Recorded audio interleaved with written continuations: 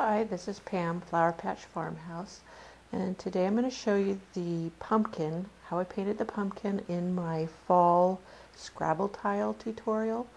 And here you can make out I have the pattern drawn on of the pumpkin, and I've double loaded my brush with two colors, a darker orange, a red orange I would say, and an orange. And this one is actually Deco Art Americana colors of Georgia Clay and Tangelo Orange. And I've just double load my brush, fill it up, and then I'm going to go with the darker color, which is the Georgia Clay, along the outside of the ribs of the pumpkin. And then this one comes across here, and it will be behind the stem, because the stem, this pumpkin's kind of leaning forward. And you just keep going along with the darker orange on the outside edge.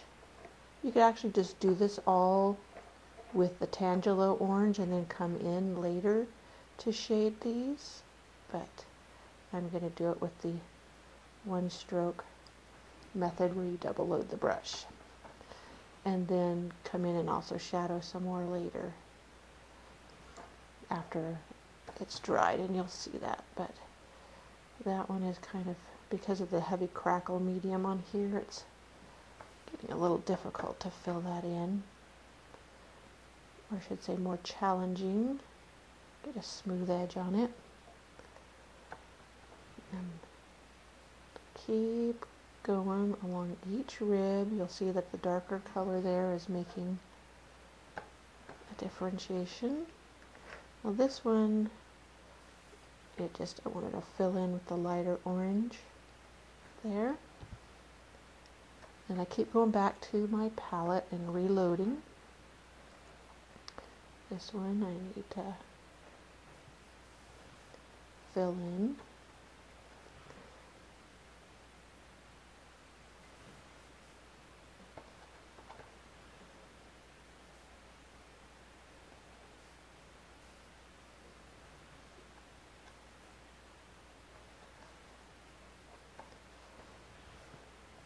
Just keep going along. Each rib has a little bit of shadowing from the darker orange. And then in the center, I will just fill in with the lighter orange. Just go ahead and fill it in. Tangelo orange, I should say. Just fill it in until it's good and opaque.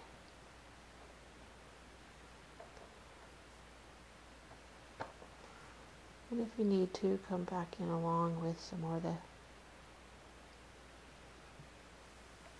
Georgia Clay color.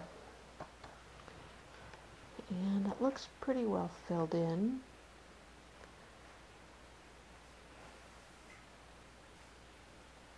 You could actually come down along the sides if you wish.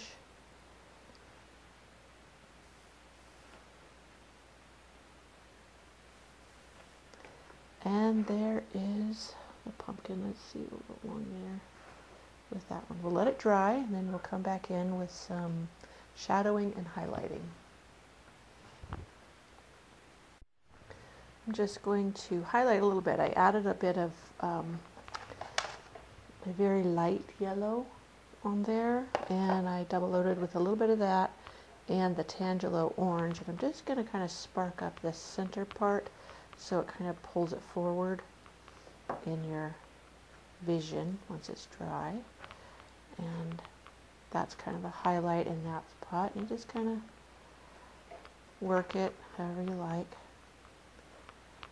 And if you want to add a touch of highlight there on those, you can do that as well. That spot needed some highlighting. And there's the highlight for that. I come back in and I'm going to do the stem. I double loaded some burnt umber and a little bit of that creamy yellow.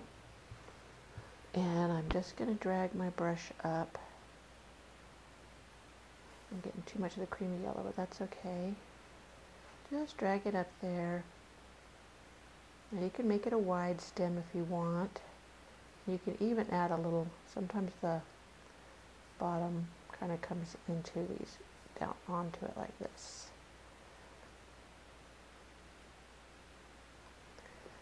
And then I'm going to make a little spot at the top so it makes it look like a cut end.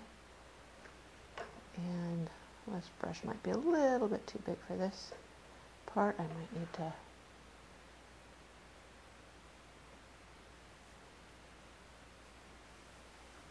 add some texture in there, clean out your brush and kind of work it in. If you don't like it, if it's too light, get some more of the dark.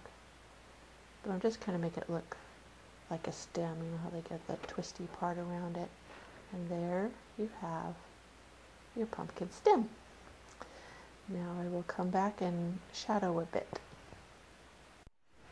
I'm going to add a few more shadows. This is completely optional because it looks like it has good dimension with the two different color oranges, but I'm filling my brush here with some floating medium, and I'm going to take a corner and work some of the burnt umber into it, make it where it's not too heavy, not too dark. And then I'm just going to go along the edge here and add a bit of shadowing. And that gives it a little bit more dimension. And my orange isn't completely dry. Normally I would wait till it's completely dry really to do this, but it's working okay. So no big deal. So just add your shadow as you please. And it doesn't have to be completely up there. It can be, you know, a little bit here and then stroke a little bit there. And you can also, if you want to give it dimension, you can shadow along the outside, so it gives it depth. And so we're going to continue around. I got that a little wide, so I cleaned off my brush and started again. I wanted it to be narrow along there, not too heavy. And you just keep going along the edge, and you'll see the shadowing appear. And that just makes it look three-dimensional on your surface, or a little more three-dimensional.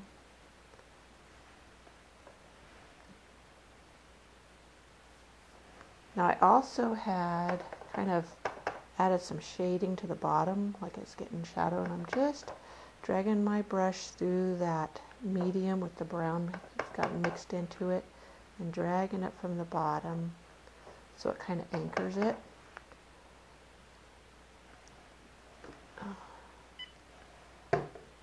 And there you have it. I see I left a little bit of that left undone. Touch it in there with orange.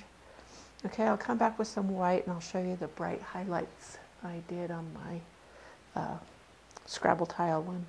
Alright, I basically just wiped out my brush. I didn't really clean it, and here's some white. I'm just going to touch in it, kind of work it down, and then I just kind of touch in some spots I think it needs some highlighting. And this is completely optional. You don't even have to do this at all. And sometimes you just want to highlight one side, like the sun is hitting, striking right there. And there you have it. You notice that this one spot up here does not have really a good clear demarcation. So I'm going to get some more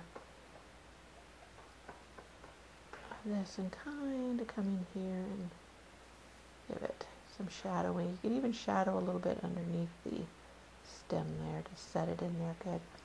And there you have an orange pumpkin. Well, when I looked at my little pumpkin from my pumpkin patch, don't know if you can see that. Let me see, get it in. I realized my stems on my pumpkins were a little narrow. So I came in with my burnt umber and my brush, and I just filled in between the little strokes I had done. Let me see if that's focused for you. And the same way here, focus it again. and I just filled in almost like webbing, and this one you can really see how I broadened the stem. A lot of pumpkins are cut off short, so like mine here, see the stem is really short, but on my Scrabble leaf or a Scrabble tile, I wanted it longer so I could attach leaves, and so that's why I made it a bit longer. And if you want any more painting tutorials, please visit my website at flowerpatchfarmhouse.com. I have an array available for you to enjoy.